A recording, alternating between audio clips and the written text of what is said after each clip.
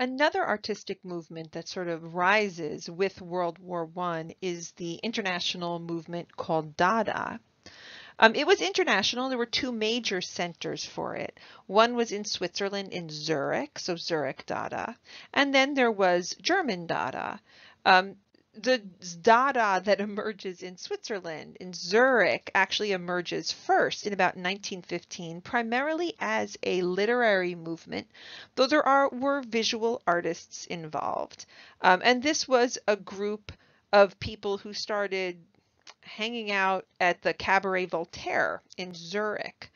They were interested in some things maybe that we've seen with futurism. For example, Dada looked down on the conventions and traditions of the past, and there was this idea that you needed to overthrow what old notions of art were. And part of that was really because of the chaos wrought by World War I. This was a huge spectacle of death and destruction on a global scale. And there's this idea that, man's logic and reason and science had brought him to this horrific place, and that therefore maybe the only thing that can save man was to turn towards anarchy and the intuitive and the irrational. Like the futurists, not only did they disdain the past, but they also wrote their manifestos. And it said really something about the movement. And here is a passage from the Dada manifesto. It says, Dada knows everything. Dada spits on everything. Dada says no thing. Dada has no fixed ideas. Dada does not catch flies. Dada is bitterness laughing at everything that has been accomplished, sanctified. Dada is never right. No more painters, no more writers, no more religions, no more royalists, no more anarchists, no more socialists, no more police, no more airplanes, no more urinary passages. Like everything in life, Dada is useless. Everything happens in a completely idiotic way. We are incapable of treating seriously any subject whatsoever, let alone this subject, ourselves. So you have this sense of the overthrow of everything. And the Dadaists were interested in psychoanalysis, especially the thoughts of Sigmund Freud and Carl Jung. They were interested in the subconscious mind, which is something they're going to share with the surrealists in the future. And they were interested in chance. Their works had a sense of humor.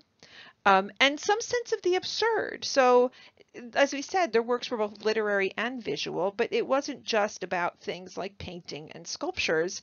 They did absurd theatrical performances, they did chance paintings, they gave nonsense lectures. The term itself, Dada, has unclear origins. The most common story that is told was that the word was chosen when a French-German dictionary was opened at random, and it came to the word Dada, which was the name for a child's hobby horse, or like a rocking horse, which is both sort of traditional and nonsensical. But other proposals have been put forth. It's simply that maybe in French, Dada just refers to a hobby or an obsession. Other people related it to the word yes, like da, da, da, as something that was heard amidst the Dadaists. So we'll take a look at a few works of both Dada painting and sculpture with these ideas in mind. A great work to explain the aesthetics of Dada would be this work called Untitled, or more specifically, Collage with Squares Arranged According to the Laws of Chance. Let me guess which one you're going to write on a test. By Jean Arp. And he was the major, most important visual artist to come out of Zurich Dada. He's actually born in Strasbourg. He discovers modern painting when he goes to Paris, and he was both a poet and a painter. He does, by the way, come into contact with Kandinsky and Blaue Reiter, but he starts making these works, which I said become emblematic of of Dada, he met another artist whose name was Sophie Tauber, and they start working together, and they started making these images together, which were these chance collages. So the idea was that, I mean, the story behind it certainly is that Arp was working on a cubist collage, and he was frustrated with his work, and so he tore it up really rough, just tore it up and threw it on the floor, and then glued them onto the arrangement in which they fell. So we can see maybe this still reference obviously to the geometry of cubism, but now we see something else at play, which is this idea of anarchy and subversiveness, the idea that the artist is relinquishing control and suppressing his personal style, and sort of distancing himself from creative process, and instead allowing chance to guide the way that the work appeared. This is something that the Dada artists did in other circumstances. For example, there were Dada poets who used this same technique where they, took little pieces of paper with words on them and threw them on the floor, and wrote poetry in that way, right? So that chance would guide the poetry. You can see, though, at the same time, this is what is said is happening in this work, that he's not just, influencing the work at all. In fact, when he did more of these collages, and as I said, since he did them in some case as collaborations with his wife, he actually even suppressed the hand of the artist even more. And in later ones, he didn't even hand rip the paper. He used a paper cutter to get machine cut lines. So it showed no evidence of the artist's control. And Arp, when he painted, didn't use things like impasto, like he wasn't trying to show the artist's hand. On the other hand, you can see this tension between, the sort of cubist grid and this sense of chance in the work. And you can also sense that even though this has some randomness to it, there is a conscious arrangement here, that really did play a role. Like, this doesn't entirely look like an accidental composition. But certainly the notion that chance and randomness would play a role in painting was a new element that came with this increased interest in things like psychoanalysis, and something that was also going to be important when we look at the work of the surrealists. Now, Dada, and in fact, a lot of European modernism first really made its impression on America in 1913. And that's when a group of about 24 young artists who called themselves the Association of American Painters and Sculptors decided to host an exhibition in New York City. And so there were two artists really at the front of organizing it, Walt Kuhn and Arthur B. Davies. And they ended up corralling more than 1,600 works by American and European artists. And you see some of their names here. But they included works by Matisse and Derain and Picasso and Braque and Duchamp and Kandinsky and Kirchner, other artists that we're going to be looking at. And they undertook this massive exhibition. So they used the building, the New York National Guard's 69th Regiment building, their armory. And so for that reason, we now call it the Armory Show. And these artists, raised the money, they generated publicity, they moved the art, they rented the building, and they hung this exhibition all without any exterior public funding. 87,000 visitors saw it in New York City, and then it went on afterwards to Chicago and Boston. At the exhibition, one work of art became sort of the poster child for the exhibition, and it was a work by the artist Marcel Duchamp, who at that point was a young artist, and 4 of his works were included in the show. Now, Marcel Duchamp was only 26 years old in 1913 at the time of the Armory Show, but he was a sort of radical revolutionary artist. He rejected a lot of what he saw in modern art as being what he called retinal, which meant it was really only in service of the eyes. It was for the eyes, which, think about how much art we could describe that way. Things like certainly Monet or the post-impressionists like Seurat whereas he thought that art needed to be put back in service of the mind. And it was one of Duchamp's paintings that really became sort of the poster child for modern art in America and the poster child for the Armory show. Now, it was this work by Marcel Duchamp, his nude descending a staircase, that became the poster child for the sort of madness of modern art and came to represent the Armory show in 1913 in New York City. It's an interesting work because Marcel Duchamp is both confronting tradition and sort of combating tradition, which is something we see a lot of modernist artists like the Futurists do. So on the one hand, he's looking back into the past, to the subject of a nude descending a staircase. The nude is the oldest subject in the history of art. He certainly was looking back to the more recent artistic movements of both Cubism and Futurism as well.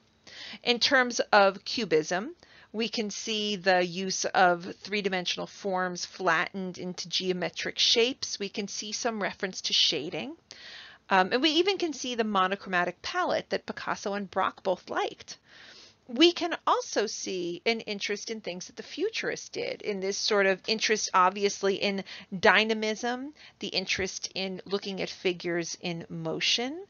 And in fact, you can see something very similar to what we saw with Bala's experiments with the chronophotographs, with the idea of motion.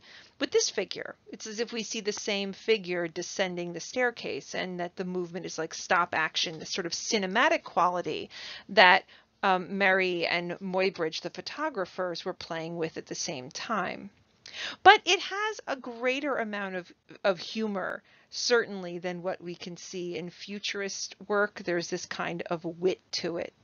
And Duchamp was an interesting character. He didn't paint a whole lot. He makes this work when he's 26 years old, and he doesn't paint that much after it. So it's really his earliest careers when he had these moments of painting. And in 1915, he publishes his own sort of manifesto. At least he writes what he thinks about art. It was a statement that was called A Complete Reversal of Art Opinions by Marcel Duchamp, Iconoclast. So Duchamp calls himself an iconoclast. An iconoclast is somebody who destroys images, right? Iconoclasm is the destruction of images. An icon is an image. So when we use the term iconography, we're talking about image writing or image symbols. So the word icon we use again and again. An iconoclast destroys images, which seems to us a strange thing for a painter to call himself, as someone who destroys rather than creates images. But in a larger sense, it has to do with this idea of destroying the traditions of the past. He said that he wanted to put painting in the service of the mind. The title, by the way, is very traditional. It seems almost literary, The Nude Descending a Staircase. And he writes the title on the work at the bottom edge of the picture, which is another sort of idea that points towards Cubism and the idea of layering text over the image. Other than that, we can see this figure set into motion. You can see the artist playing with lines of movement, these sort of force lines, creating the swing of the lower leg and these dotted lines that look like the movement of the hip as the figure sort of moves in this staccato pace down the stairs. Now, the work was seen as absolute madness when it was painted. And just like we've seen other works of it, think about looking at the Déjeuner sur l'herbe, the way that a single work can become sort of emblematic for an exhibition and the object of ridicule. Well, that fell to Duchamp's painting. So here you can actually see from a newspaper, from the Evening Sun in 1913, the Seeing New York with a Cubist cartoon, which was called The Rude Descending a Staircase, Rush Hour at the Subway, where you see the pile of bodies falling on top of each other. The picture was described as pathological. It was called a menace to public morality. And it was famously described by one critic as an explosion in a shingle factory. So the critics responded poorly, even though it became this symbol for everything that was sort of modern and sort of machine aesthetic in a way, but again, with that sense of satirical humor. What is interesting about it is, despite the fact that this work was much maligned by the critics, Marcel Duchamp sells this picture. I think he sells all 4 works of art that he had exhibited at the Armory shows. In fact, we found the sales ledger that shows that the picture sold, this one, for $324, and that Duchamp received $240 after the commission was paid. And that's a modern equivalent of more than $5,500, which was pretty good for a 26-year-old artist who was completely unknown in America. But Duchamp's most famous work was actually not a painting, but rather, in a sense, a work of sculpture. But actually, it's the type of sculpture that we refer to as a ready-made. And Duchamp actually was said to have invented the ready-made as an idea in 1913, even before the exhibition of this work in 1917. Now, the idea of a ready-made really you can see as an extension of the idea of collage.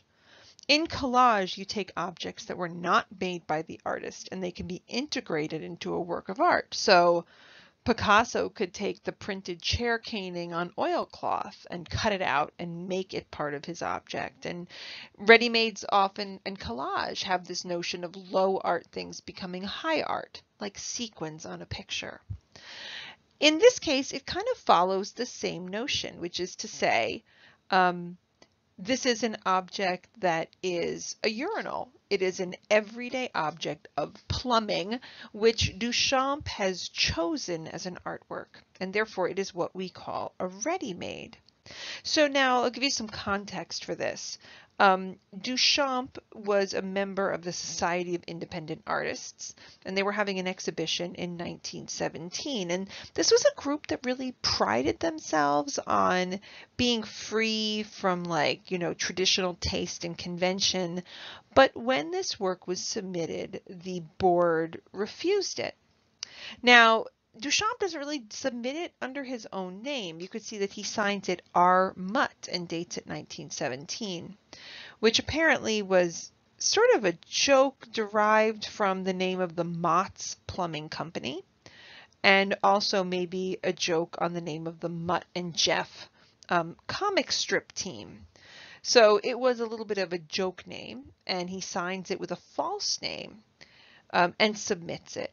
But irregardless of whether he signed it or not, there were limits, I suppose, for some people about what art could be. And there was the idea, even amongst members of the avant-garde, that a work of art had to have an artist who made it.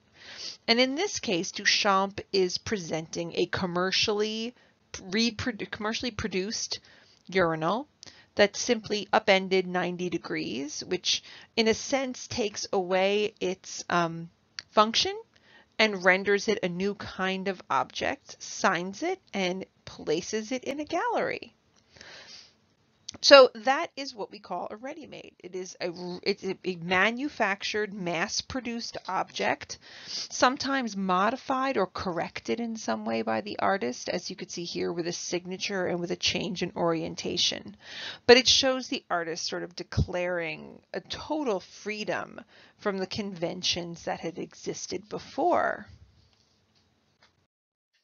Now, interestingly, he submits the work anonymously and it gets rejected.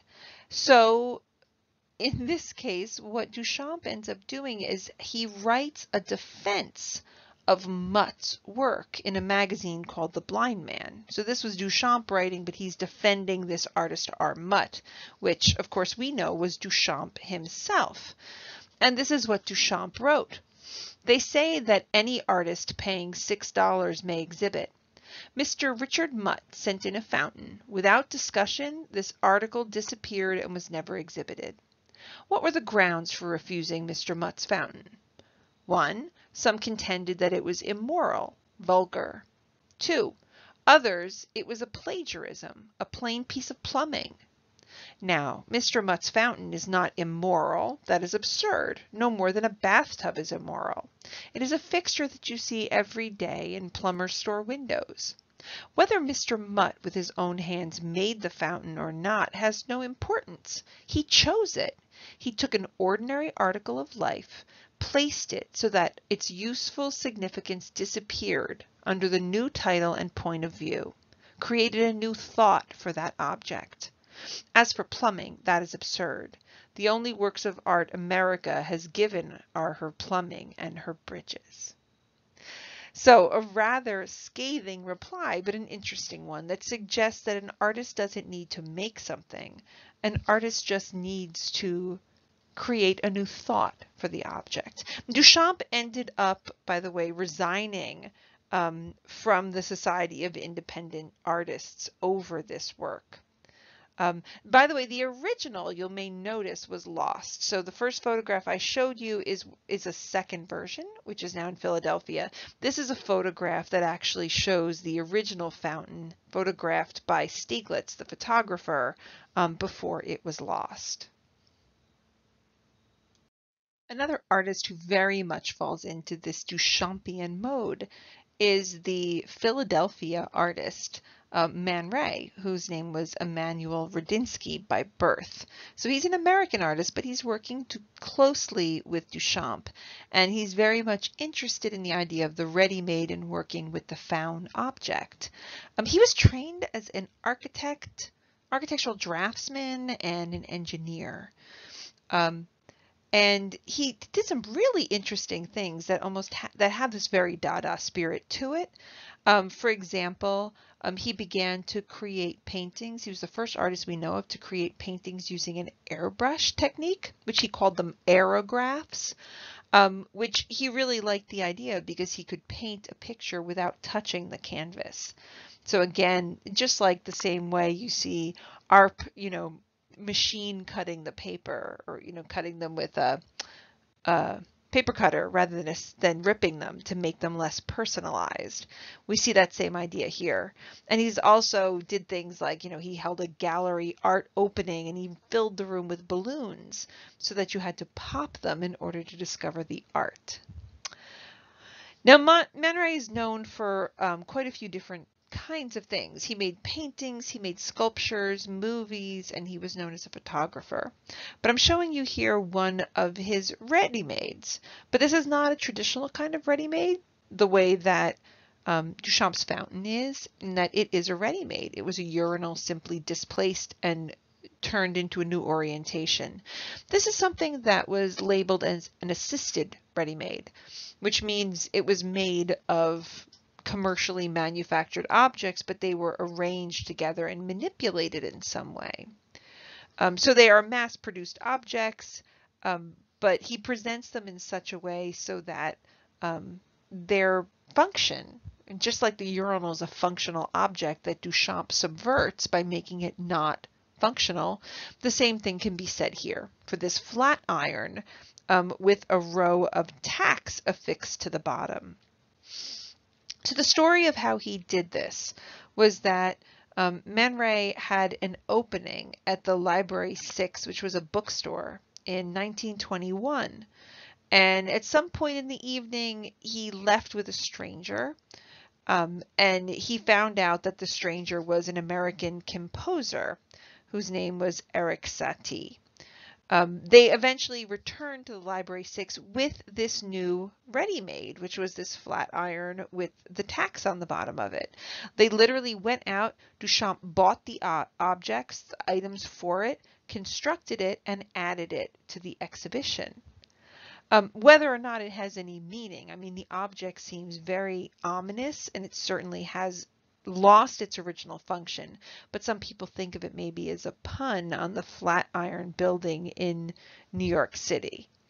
But in any case, it is very Duchampian. That's a good word that we can use. We see him, subverting convention. We see him sort of relinquishing his role as a creator to simply work with pre-manufactured objects. The original object, kind of like Duchamp's fountain, we no longer have. So when this was shown at that first exhibition, this disappeared. But he had a photograph of it from that time, from 1921, which means he either photographed it before it disappeared or replicated it shortly thereafter. And so the versions of it now that we see are even replicas of those, which would seem like that means it's not an original object, but the way that the Dadaists were thinking about ready-mades, the idea of originality wasn't that important.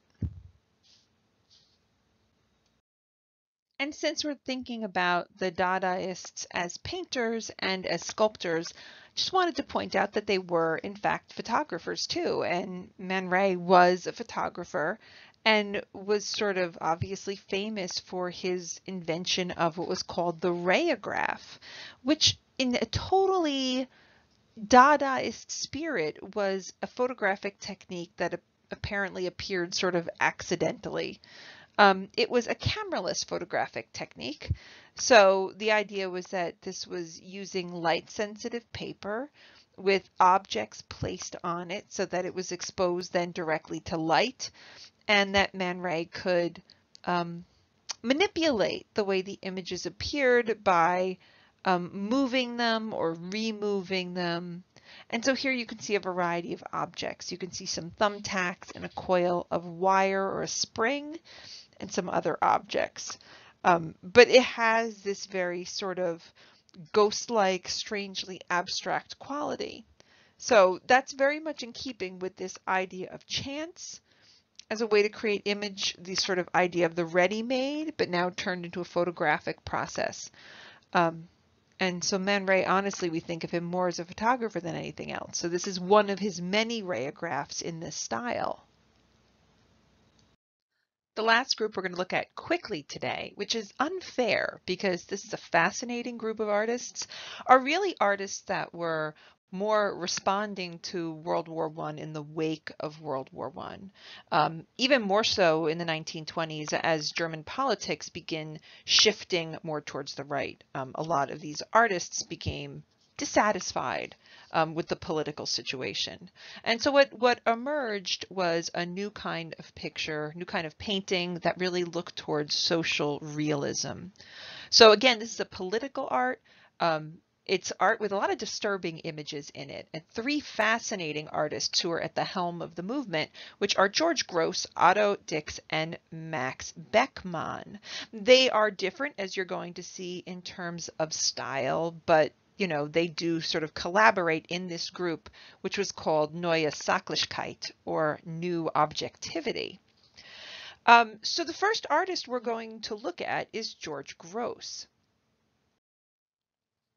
Now, I just put up this picture while we talk a little bit about Grosz, because he really is a sort of fascinating artist. Even though sometimes he's presented as being more or less self-trained, he does study in Dresden and Berlin. He's an artist who, in the second decade of the 20th century, he traveled quite a bit. So he went, well, certainly at least to Dresden and Berlin, but he also goes to Paris. He was fascinated by big cities, especially Berlin, where he was going to spend most of his career until the 1930s, when he relocates for most of the rest of his life to the United States, where he fell in love with New York City. I just put up this picture of him because I thought it gives you an idea of his personality. On the left-hand side is a photograph of George Grosz with his girlfriend, Eva Peter. And you can see she's posing so that she's admiring herself. She's looking in this mirror while he is hiding, unseen behind the mirror, holding a knife, threatening her. And I put this up next to a 16th century painting by the German painter Hans Baldung Green, who made famous these type of pictures, which were called memento mori, or reminders of death. They were all images about the vanity of human existence. And in both of these, you see the woman looking in the mirror while there's the threat of her death that she doesn't see. So again, we see these artists playing with the past and playing with the German past. And I said this gives you some sense of his personality because there are stories of Gross walking around the streets of Berlin dressed as Death. So he was an eccentric type, and he apparently often got into trouble with authorities. He does serve in the war, but he despised the war because of what he'd seen and its horrors. He was in the army for 2 years between 1914 and 16, and then he was recalled to the army in 1917, and that experience led him to a mental breakdown, and he ended up in 1917 briefly in an asylum. After the war, he ends up joining the German Communist Party. And as I said, in 1933, to escape the Nazis and Nazi persecution, he fled to the United States. And he only returned the year before his death to the city of Berlin. And he saw America as this sort of dream come true, especially after the horrors and the situation that he'd seen in Germany. You know, Gross actually changes the way he spells his name from Gross, which was more German, to Grosz, which was a way to sort of disassociate himself with the madness he saw going on in Germany. And he is a fascinating artist, although we're just going to look at this one picture by him, a pretty early work, which is called The Funeral, or Homage to Oscar Panizza. So Panizza was a psychiatrist and an avant-garde writer who got himself into trouble with the authorities. He was apparently charged with blasphemy and crimes against public decency for his writings, which were anti-clerical, anti-authority. They rallied against both church and state. He had violent writings, and he ultimately was committed to an asylum in 1904. And Gross had been as well, so there was that aspect of them in common. This work, though, shows a funeral procession in a town, and you could see the inspiration from Gross from, you know, the art that he saw while he was in Paris, which was the art of the Cubists and the Futurists. So we see this very sort of Cubist treatment of the space. You know, everything is sort of here built upon this grid, but then it's got that dynamic aspect, this sort of violent chaos that we associate with futurism. So we're looking at this perspectival view down the street, but like an artist like de Chirico, the perspective is all askew, which gives us this great sense of tension. So there's a sort of rushing perspective creating by all of these diagonal lines. Gross actually wrote to a friend while he was working on this work. He called the work a picture about mankind gone mad. And he said this: "At the moment, I am painting a giant picture of hell, a gin lane of the grotesque dead and lunatics. There's a lot happening in it. The devil himself rides sideways on a coffin through the picture down to the left, and on the right a youngster retches and vomits all the wonderful illusions of youth into the canvas. I've dedicated the picture to Oscar Panizza, a swarm of possessed human animals." And Gross said that the figures represented alcohol and syphilis and pestilence. Now, as an inspiration for Gross's work, first of all, you might think back to Ensor, because he does have these mask-like sort of carnivalesque figures in his chaotic scene where, you know, elements get lost in it. So it reminds us a lot of like what we saw when we looked at Ensor. But there's also older references to it, apocalyptic paintings from the 16th century, most notably the works of Peter Bruegel the Elder, which, by the way, we also used Bruegel as a comparison when we talked about Ensor. So you see what they all have in common. Bruegel's picture, which is of the triumph of death, actually shows the end of the world, and you can see the figure of Death riding his pale horse through the sort of left-hand side of the scene, and then all of the dead bodies. And Gross has a similar feature here, and you can see that there is the seated skeleton on top of a coffin. So it's a big funeral procession, and he's swigging some alcohol from a bottle. And so that is the sort of comparative figure of death.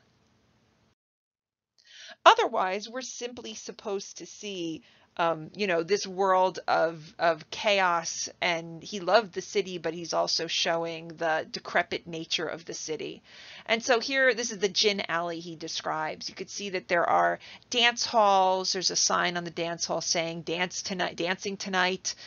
You could see bars and cafes, all this brilliant fiery red, sort of like Fauvist color put towards very expressive, violent purposes.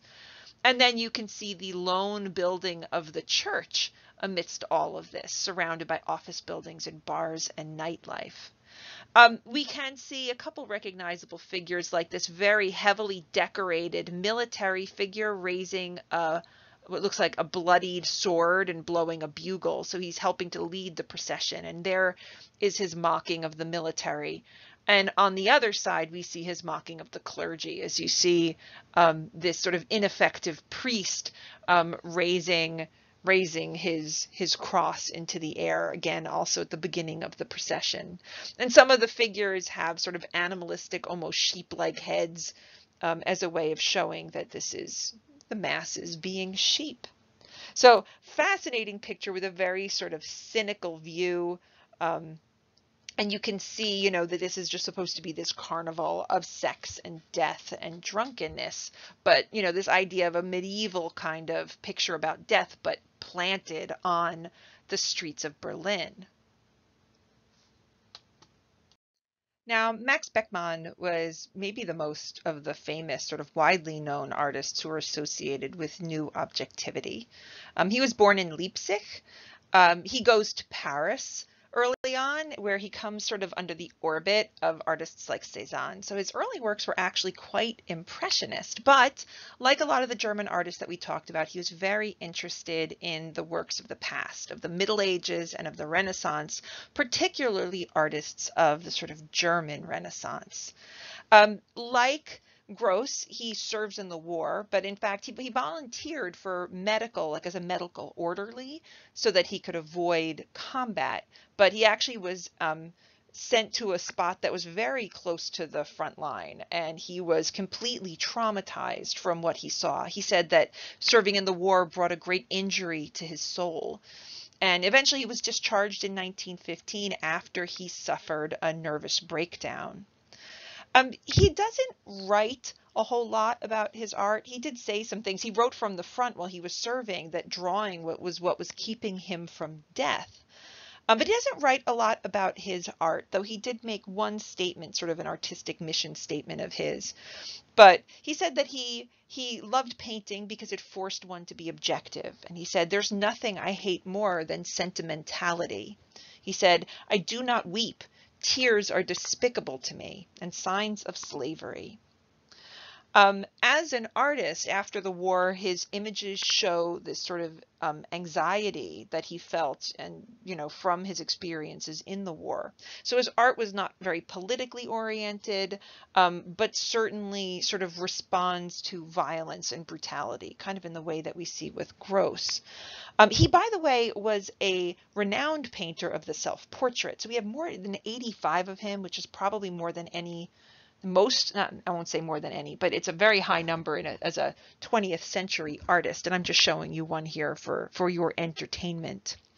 In 1933, when the Nazis came to power, he lost his teaching position in Frankfurt, and his works were subject to confiscation by the Nazis as degenerate art. So 590 of his works, which show you the success that he had at that point, were taken from the German museums and confiscated.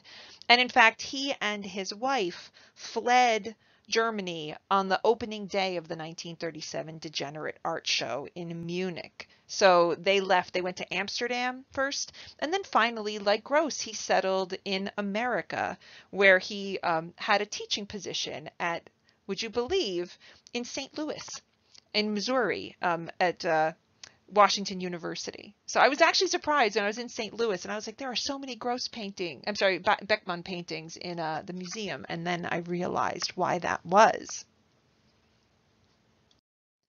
Beckmann's post-war images are images that are full of horror, showing scenes of torture and scenes of murder, often not in a very specific way. In other words, his imagery wasn't necessarily related to the war, but certainly his imagery was fed by his own experiences. So when he was working near the front in operating theaters, he would make drawings of, injured bodies and make drawings of the wounded, which originally he felt sort of immune to, and as we saw over time, it changed the way Beckmann saw the world. Or maybe not. Beckmann actually wrote from the front. He said, "So the war draws to its sorry end. It hasn't changed anything of my idea of life. It only confirmed it." So this is a very bleak view of humanity, and one art historian referred to this picture as one of the most disagreeable image which the art of our century has to show. So the picture is, in a way, not only autobiographical because it relates to his images of the wounded. You'll actually notice that the scene takes place in a domestic interior, and it's personal for other reasons. Okay, so we see a number of intruders in this domestic setting.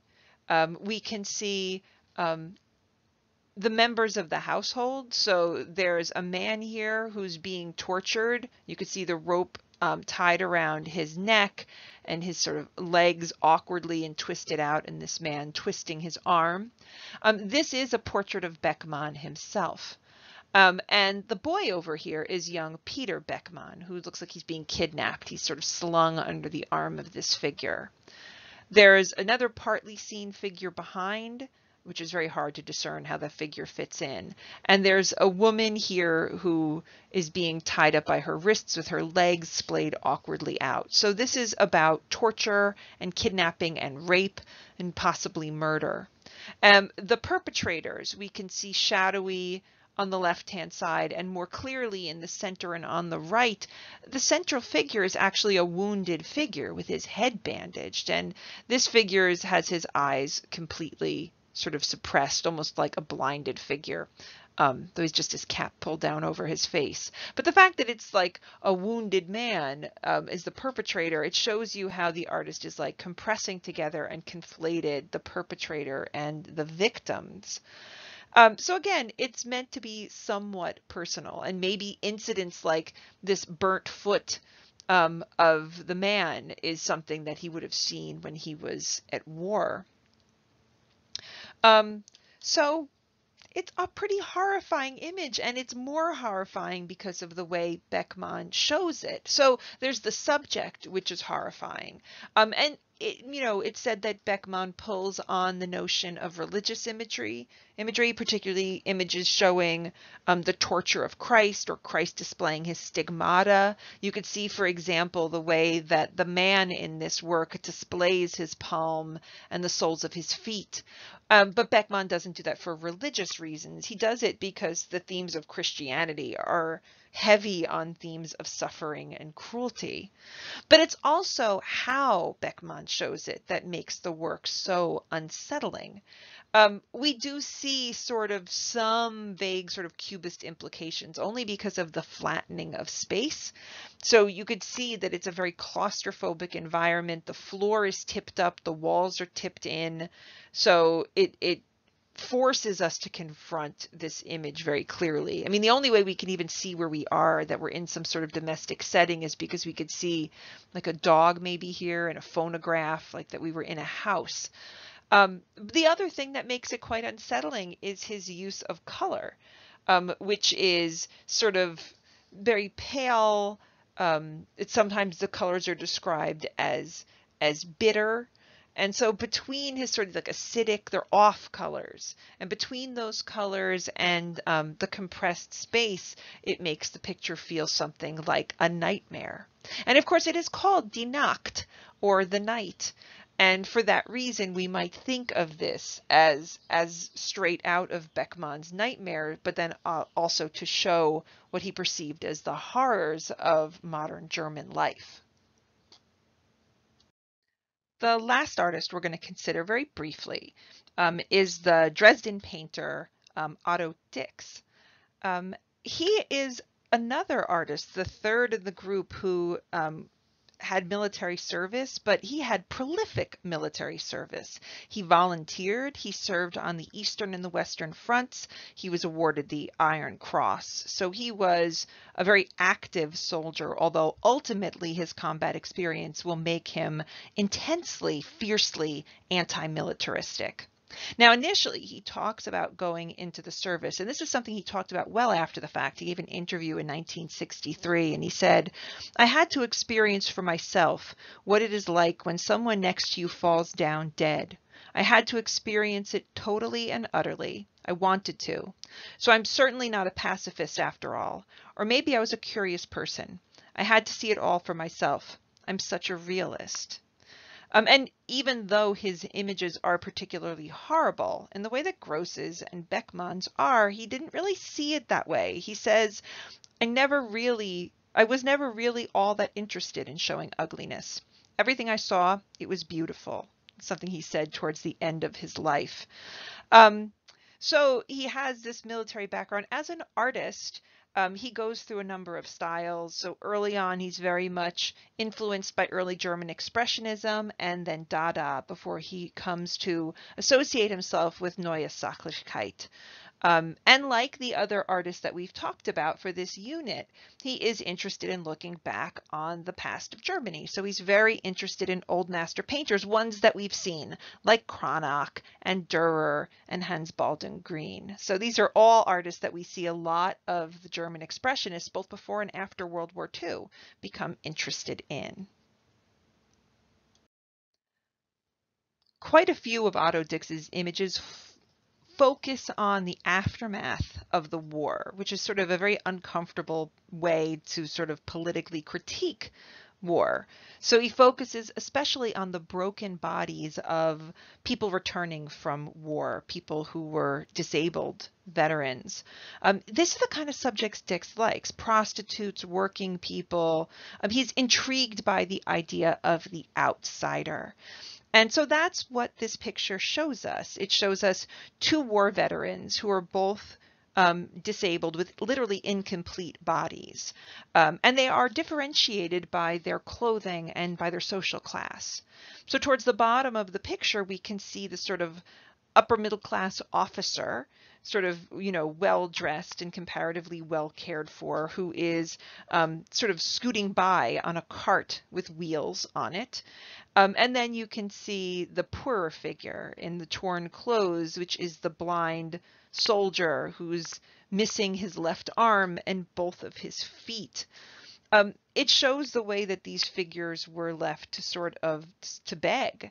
And so we can see the men, they're actually on the street called Pragerstrasse, which is one of the most wealthy streets in Dresden. And you could see behind there are these shop windows. And interestingly, the shop windows are selling wigs on the left-hand side and prosthetics and corsets, all sorts of things about bodily artifice in the windows, much nicer objects, and actually objects associated with femininity and sexuality.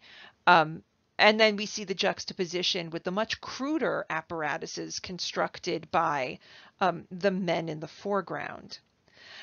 As we see these men, we also see, interestingly, two other fragmented living bodies who aren't fragmented like their bodies are, but are fragmented by the frame. The blind beggar in the back puts his hand out, and you could see this green hand just cut off by the frame over on the left-hand side. Get my pointer over here. And you can see he's dropping into his hand a postage stamp. So here you can see this man is begging and he's given something that is essentially worthless, even though so many people had prospered in other ways from the war. On the other side, we see a fragmented body of a well-dressed, sexualized female body. You could see her sort of ample behind and these platform laced-up shoes walking what looks like a cat. And so we see a fragmented body and a fragmented body.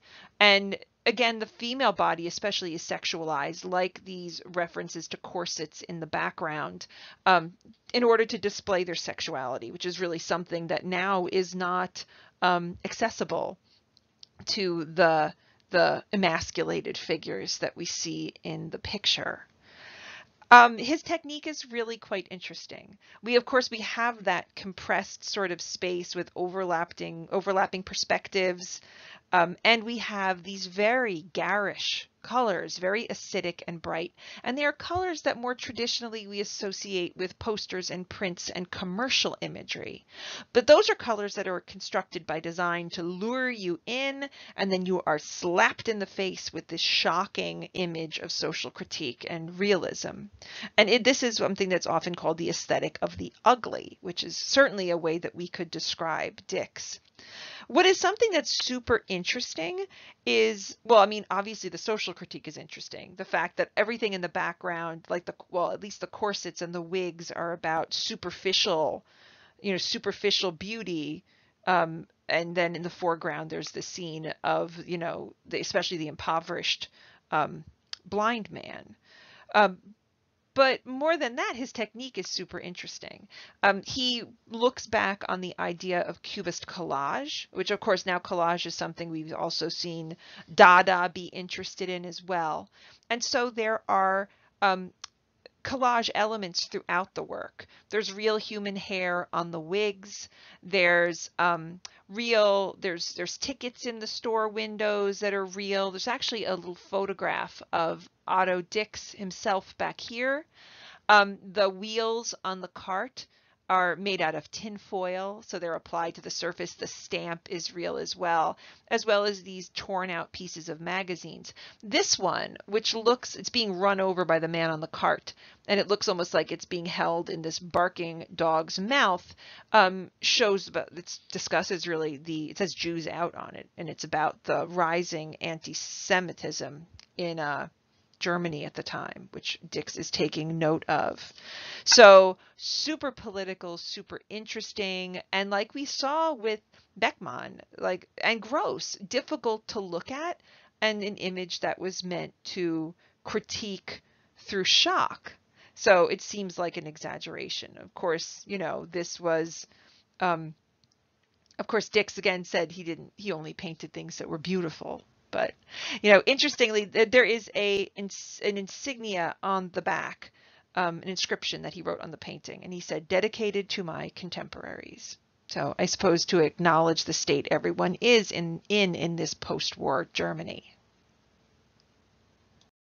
The last work we're going to look at is a really impressive work by Dix called Der Krieg, or The War. And this is a later work, but I wanted to sort of show where Dix's style evolved to, and to show once again the relationship between these German sort of expressionist painters and the art of the past.